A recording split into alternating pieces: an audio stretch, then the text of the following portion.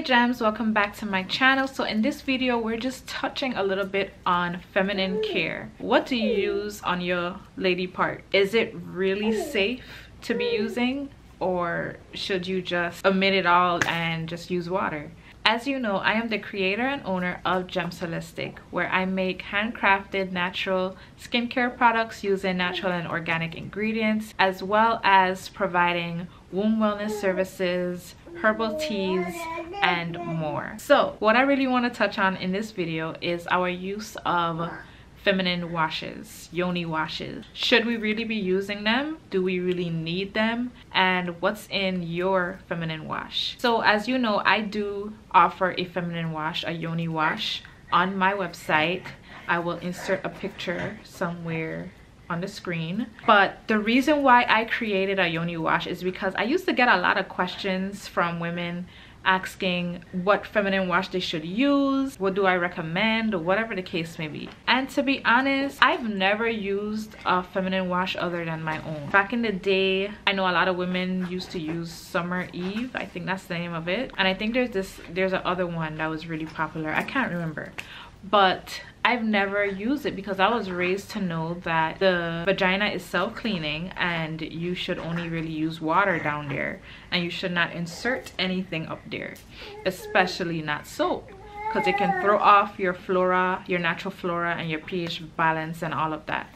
So I never really thought about initially even making a feminine wash, but as I continue to get questions about it, I was like, you know what, let me dig into this a little bit more and do some research. So I started doing research years ago about feminine wash. I started reading the ingredients of popular feminine washes that's out there, and I was like, oh my goodness, I can't believe people are really putting this on their lady parts, on their yoni, on their sacred space. So I was like, let me make my own and offer it, so that since people feel they need it anyways and it does something for them, whatever that may be, at least they're using a safer version of it, or the safest version they can find.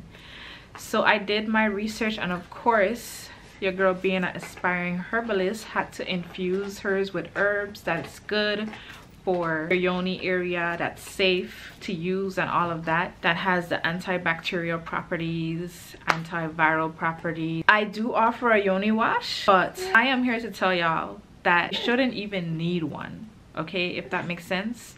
We should only really be using water down there. Now, don't get me wrong, I make a yoni wash, so I use my yoni wash because as you bathe, soap runs down and it can still interfere with that area. So the yoni wash is still pretty good for washing your lower parts anyways. But I was in the pharmacy the other day, and something just told me, let me pick up this yoni wash and read the ingredients, because it's a very popular yoni wash. It's made by a black-owned company that's pretty big. I'm not gonna say the name because ain't nobody gonna tell me I throwing shade at no company, because I'm not going there. I'm just here to inform my ladies, okay? That's it. But something told me let me read the ingredients because I was just curious, and I saw propylene glycol in there, and I was like, oh my gosh, why would they put propylene glycol in a feminine wash? So if you're not familiar with what propylene glycol is, it's a synthetic humectant that's used in a lot of cosmetics. If you don't know what's a humectant, it's a substance that draws moisture to the skin. However, the problem with propylene glycol is that, I don't want to say it's toxic, but it's toxic. Okay? Yes, the FDA consider it as generally safe, but the USA approves a lot of chemicals that's really not safe. Although it's not considered toxic according to the FDA, propylene glycol has been linked to damage to the central nervous system, and found as at least a little toxic.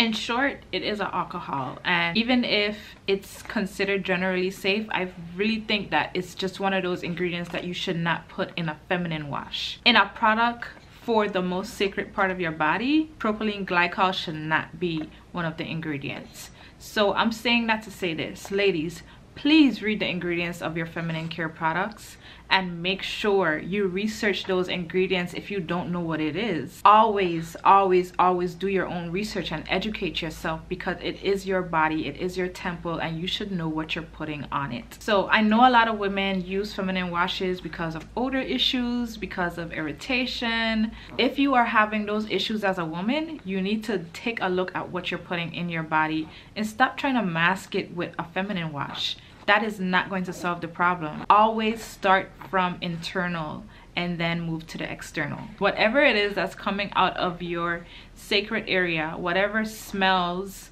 or unpleasant feelings that's coming out of there, is because of what you're putting in your body. So let's get to the root of the problem and stop using these feminine products trying to solve the issue when it's like putting a band-aid on a broken foot. Like, it doesn't work that way. So if you do use a feminine wash right now, please go in your bathroom and look at the label and read the ingredients. If there's anything in there that you're not sure what it is, or you look it up and you see any controversial information on it, don't put it on your most sacred spot. Like, do not use it. Not on your vagina, not on your yoni, okay? And if you do have a good feminine wash, share it with other ladies so that they know what to get. And if you don't want to look any further, go to gemsholistic.com and order yours today, okay? Because it is very important that you know what's in your products, especially when it's touching the most sacred part of your body. So let's do better, let's be better, and let's take care of our body and our womb. Anyways, that's about it for this video. I hope you all found it informative.